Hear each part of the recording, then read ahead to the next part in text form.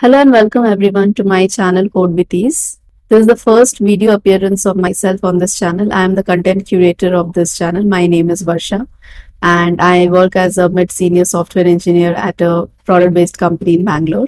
So the objective of today's session is I do have an announcement to make, and secondly, I also want to talk about the future roadmap of this channel, like the long-term goals and whatever the vision we have for this channel.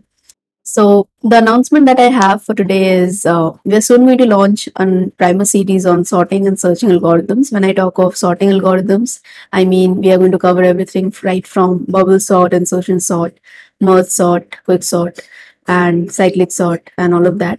And when I talk of searching algorithms, I mean apart from linear search, we are also going to do the most popular and my own personal favorite algorithm, that is binary search. Although binary search is an algorithm which is easily understood because of a lot of resources that is available over the internet, we would like to specifically focus on the questions related to binary search, the tricky questions related to binary search, the interview questions on that, the real world applications of that algorithm, and things like that. So these are the things that I've planned for this entire primer series on searching and sorting algorithm. I think not just for an interview, I think this is something which every engineer, every developer, every software engineer must be knowing. This is a very essential, these are very essential algorithms to run the sorting algorithm as well as the searching algorithm. So these are something like the essentials which every software developer should be knowing. And in the same context is my future roadmap of the channel also, which I just said. So before we move further to that, here's a brief introduction on the channel. So here it goes. Hi, here's a brief introduction for the ones who are new to the channel. The objective of Code with Ease is to make problem solving in programming simpler. If you are someone who wants to become a great developer and wants to level up their skills, data structures and algorithms is indispensable and you need to form a solid foundation of that. And this is exactly where we come in. Because we post topic wise video explanations in Java on various coding interview questions that can not only help to crack the coding interview, but also help to improve and refine the problem solving abilities as a developer. And finally, here is the USP of our channel. We code every solution live, we do not copy paste code snippets. We start off by clearly defining the problem statement, the given inputs, the required output, time and space complexities.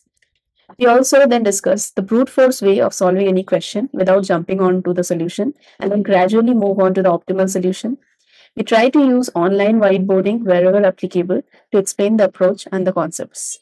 So that is all about us. So if you guys also want to be a part of this journey, do support us by subscribing to the channel. Okay, so back to the second item that we have, that is the future roadmap. Why I thought this is important, because we have shot over 30 videos and put out over 30 videos on this channel, and I thought now it is a good time to talk about whatever is the long-term goal of this channel, what we are planning to do further, where we are heading towards, and things like that. So in the context of that, I think those of you who are following this channel for quite some time might be of the opinion that, okay, the questions that we are doing, the videos that we have put out are mostly interview centric. I just wanted to break away from that and wanted to share some more insights. That is the reason I wanted to share the future roadmap. I understand that the questions mostly look like they're interview centric because I usually mention this is being asked in this and this company, and whatever the company tags are and all of that. But I just wanted all of you to understand, my audience to understand, that these questions should not only be done by people who are interview aspirants who want to get into a big tech company, crack the FANG interview, MANG interview, and all of that. It should not be something like that. Everybody, every software engineer should try to approach these questions with the perspective that these are something which every developer should be knowing. These are essentials. These form the solid foundation of my career. And interview is just a small aspect. The real world, the real thing starts just after cracking the coding interview, because you are supposed to contribute it from day one. And that is where the real struggle begins. And if you're not able to do that, there's no fun in cracking the interview. So it should not be like this questions I've done and I'm done and dusted. My interview's done and now I'm going to do something completely different. Of course, nobody is going to ask us to do a binary search question in our day-to-day life. But essentially what happens is the more and more we equip ourselves by solving these questions, we develop a certain mindset, which helps us in solving problems more creatively and more effectively. and it develops a completely new perspective, so to say. So when we do that, it will eventually help us at the end of the day as developers to contribute even more effectively during our work. So that is the endeavor of this channel for the long term. I want to put out such content where I don't want to put out like 400, 500 coding interview questions, and I will just say some clickbait title that, okay, you're going to crack this interview by doing this and this question. That is not the thing. I want to focus more on the quality of the content than the quantity.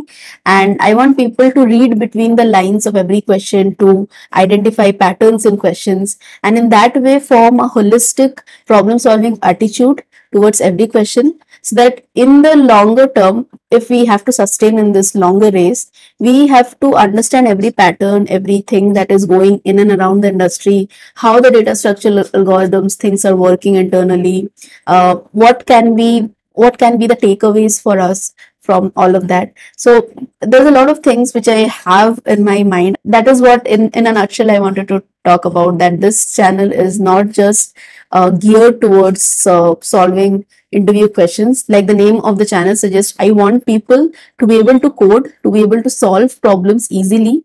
Just want to simplify this entire process of problem solving, so to say, by bringing out the right content, right focused and useful content to people who are not just preparing for interview, but every everyday software engineer, every average Joe software engineer also, who wants to level up their skills and want to become more effective developer. So that is the long-term goal of this channel. I do have a philosophy called less is more. I don't want people to burn out by solving hundreds and thousands of questions while preparing for interview. I just want them to solve maybe a limited number of questions, but the thought process and the thinking ability that they're going to develop out of solving that many number of questions is going to be a asset for lifetime, not just for cracking any interview, but that is something which they are going to carry forward throughout their entire career. So that kind of thought process I want to build over time for all the audience who are software engineers currently, who are working, or maybe who are already aspiring to crack a company, a big tech company or something.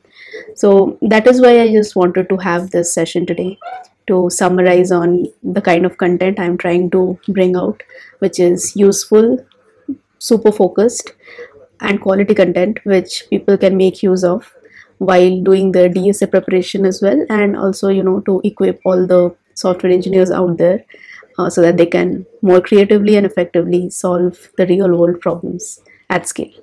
So thank you so much for watching today's session, and more importantly, if you want to support me in this journey, please subscribe to my channel and do let me know in the comments below if you have any thoughts or any feedback to share on this.